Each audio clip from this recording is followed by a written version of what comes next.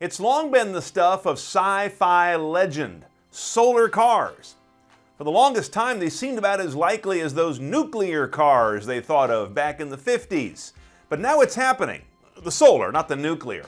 Let's take a look at 3 leading solar cars and where they think they fit and where they might really fit in your driving life.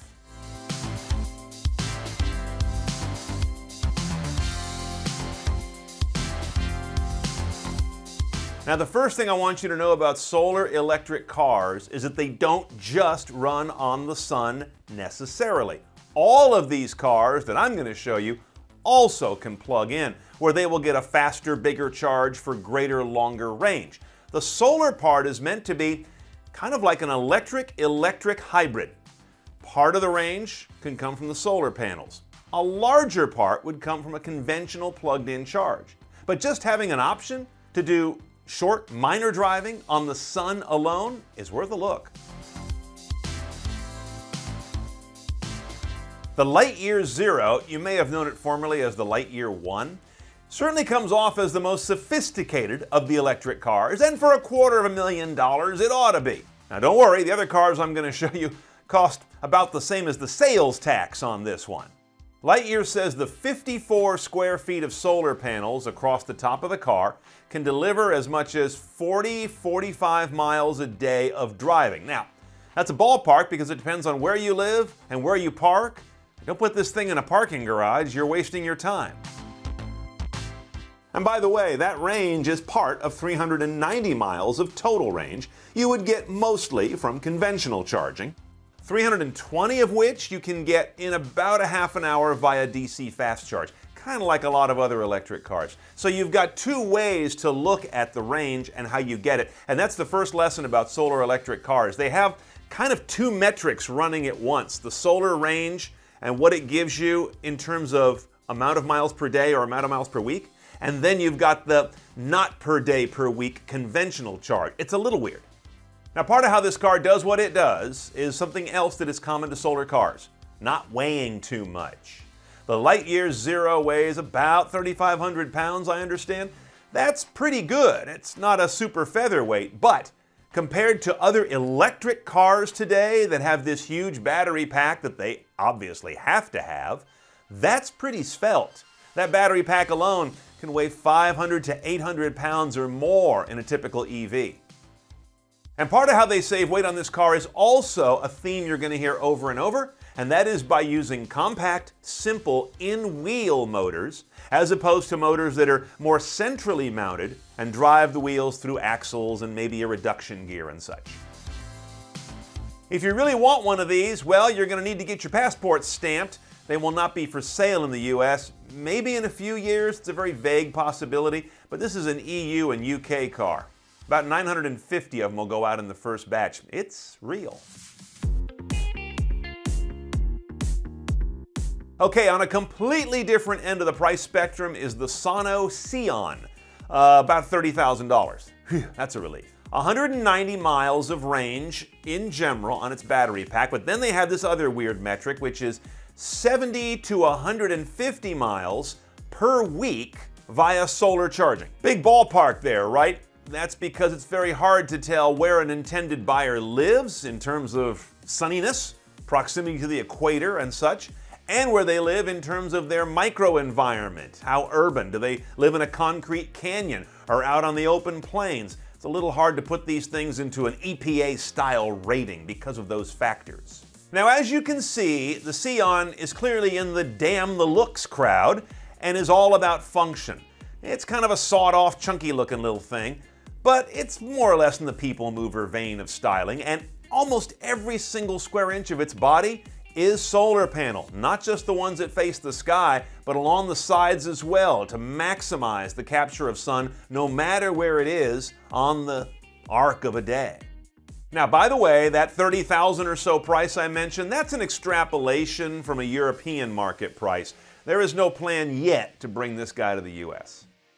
And like a number of electric cars, Sono makes a big deal of the Sion being a potential power source for other things, including other electric cars, via a rather cheeky production photo they hand out that shows their little car helping out another well-known electric car, maybe one that couldn't make it to a supercharger.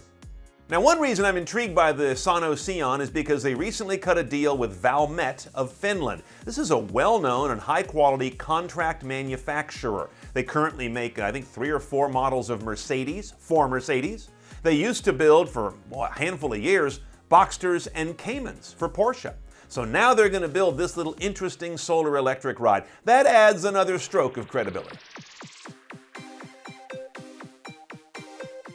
Then there's the Aptera solar vehicle. Now, if you think you've seen this before, it's because you've seen this before, but not in solar form until very recently.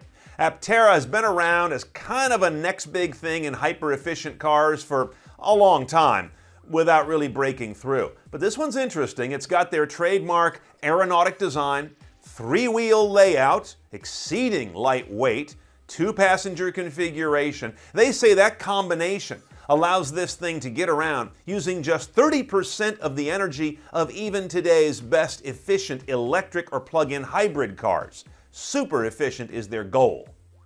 A light car uses a light battery, which allows the battery to get you farther on its lightness because the lightness of the whole package. You get the idea. There's a virtuous circle here when you start to lightweight things that are dealing with electricity that is harder to put back in than is gasoline, and they're really banking on that. Now here's where it gets interesting. You'll be able to order Apteras in several models with different size batteries from 250 miles of range to, they say, 1,000 miles of range. Now, most of that will be put in through conventional charging, not through the solar charging. However, the solar part should be able, they say, to provide you all you need for your daily usage except for unusual longer trips. How long is that? Well, they've got this sort of interactive map where you can drag it around, find out what zone you're in, estimate the miles you drive, and they'll say yes or no, our solar panels and battery will cover you for your average running around town. And as more and more of us work from home and take shorter trips around town as opposed to long, wasteful commutes, the argument holds a little more water. Inside takes a little getting used to. It holds 2 people, hopefully good friends, side by side, at least it's not a tandem. There's quite a bit of cargo space in the back. They actually show it almost comically huge back there. Now, you may have noticed I keep calling this the Aptera vehicle, not solar car. That's because depending where you live, your US state may have a different take on what this is. Is it a motorcycle? Is it an autocycle, as I think some regulations call it?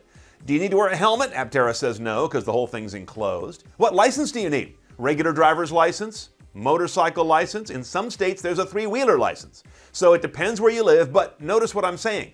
This car is made in and destined for US sale. Pricing will range from $25,000 or so for the 250-mile range model, up to around $50,000 if you want the big kahuna with the 1,000-mile range. And the difference is how many battery modules they slide into this sort of channel down the middle floor spine of the thing.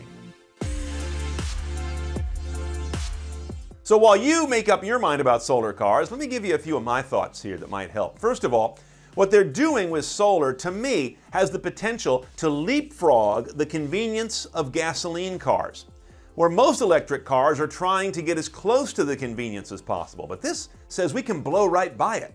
For most of your average local driving, you wouldn't worry about charging at all.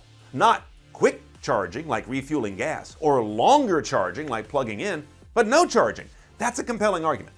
Now, because solar panels are a tepid source of energy compared to a high current corded charge or a fueled vehicle with liquid combustion, we're talking about something where lightweighting becomes an exceedingly important part of the design. As I think you've noticed in the 3 examples we've looked at, I would like this to become more of a guiding light for the entire auto industry.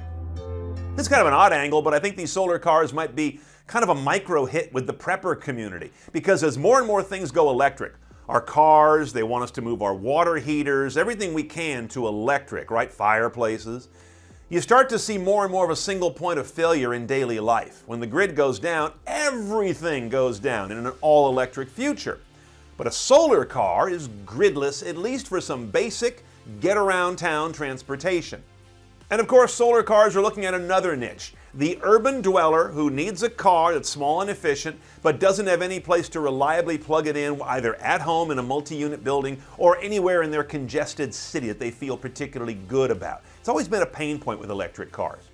Now, in this case, the problem with that is those people tend to live in concrete canyons that may not have the best sun exposure, so that one may kind of neutralize itself. I guess overall, I see the solar part of solar electric cars as a shock absorber.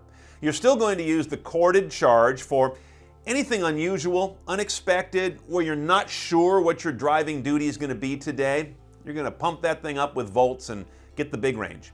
But then you've got this solar system that runs without you having to think about it, and you go out in the car that day and say, I think I'm only going to drive 10-15 miles today, and I didn't have to do anything to get ready for that in terms of plugging in or planning to do so. That's an interesting middle ground to try and loosen up some of the tyranny of range anxiety.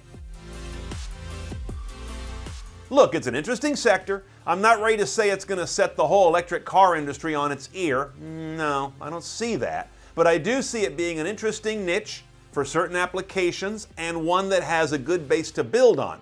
Let's check back after initial launches and then Generation 1 being in the rearview mirror. What do the Gen 2 cars look like in terms of what they've learned in the market and how technology advances have made them a little broader proposition?